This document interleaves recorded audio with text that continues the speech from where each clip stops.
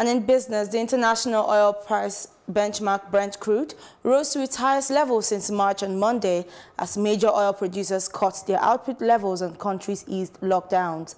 The Organization of Petroleum Exporting Countries, OPEC, and its allies reached a deal in April to cut oil production by 9.7 million barrels per day in May and June in a bid to prop up the price of the commodity. Brent, against which Nigeria's oil is priced, increased by $2.88 to $35.38 per barrel as of 6 p.m. Nigerian time on Monday. OPEC said last Friday that the total effective global production adjustment could reach 20.1 million barrels per day, noting that some of its members, namely Kuwait, Saudi Arabia, and United Arab Emirates, had agreed on an additional 1.2 million barrels per day adjustment.